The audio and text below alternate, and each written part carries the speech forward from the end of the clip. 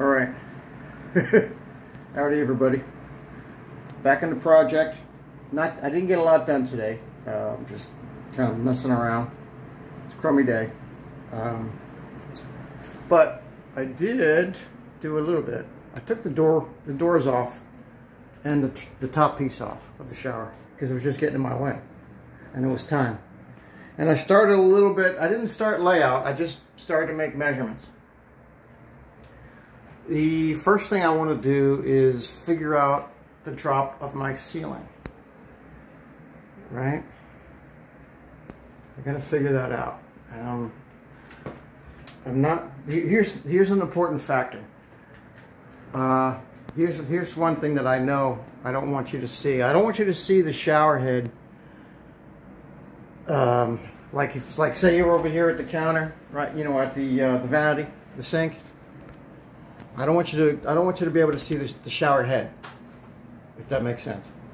So I'm going to try to hide that, but I can't hide it. I might not be able to hide it completely, because if I do, you know, I have to the higher it is, and I don't want it to be, you know, like all the way up there. So I'm messing with the idea of how much of the shower head I want you to see. So that's what I got to figure out.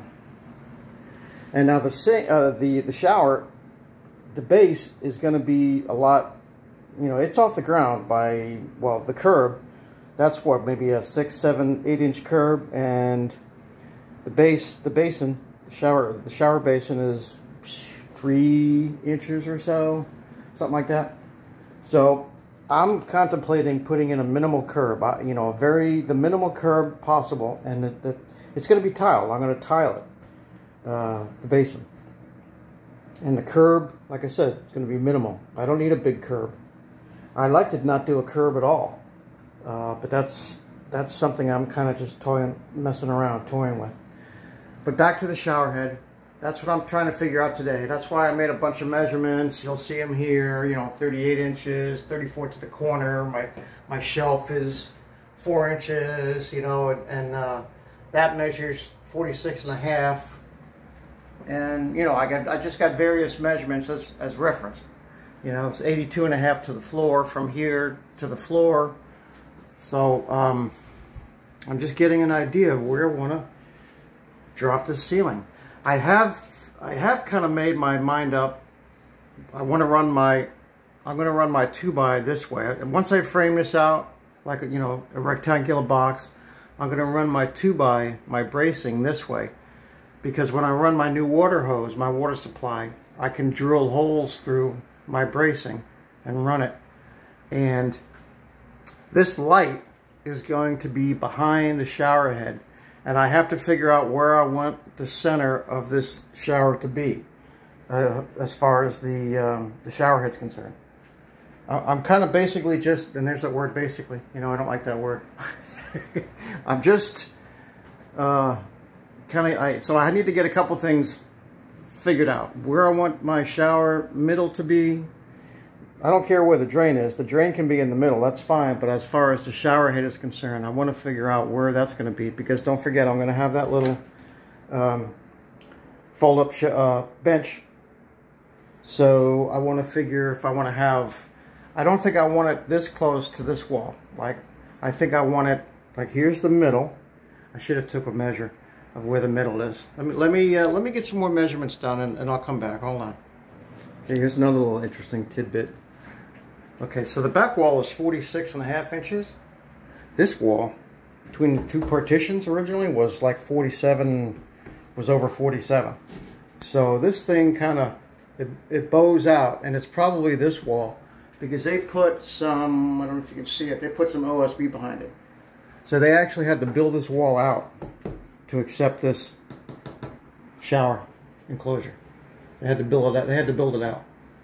So it's all focaccia. I mean, you can see, look at that wall. You see how, you might not be able to see it, but it goes like this, right? And that's why I put the word tapers. See where it says tapers down? Because it's 46.5 up there, but it actually tapers down. You can see it. See how that tapers? Look at that. And this one tapers too. See how that tapers? Tapers down. So they actually had to do a lot of work to get this shower enclosure, the shower box, I'll call it, to get the box in. I had to do a lot of work. All right, so getting back to my middle. My middle is 23 1/4.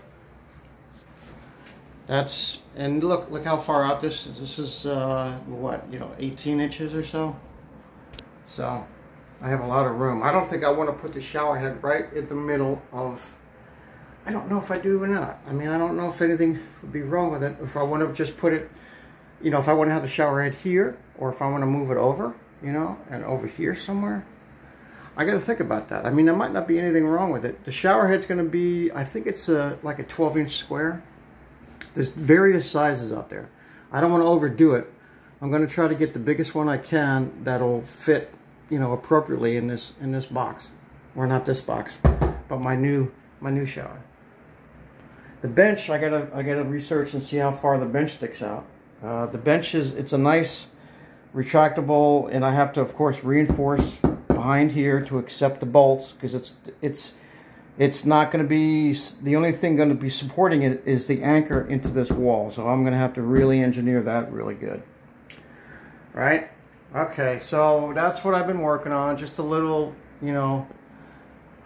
just something to do because as I do this, it's making me think about other things. So that's why I kind of do my layout, because it's just giving me ideas like where do I want to start, and how, I'm still back to how far down I want to drop my ceiling in here, because I'm gonna tile the ceiling in here too. I'm gonna be putting Durock on there.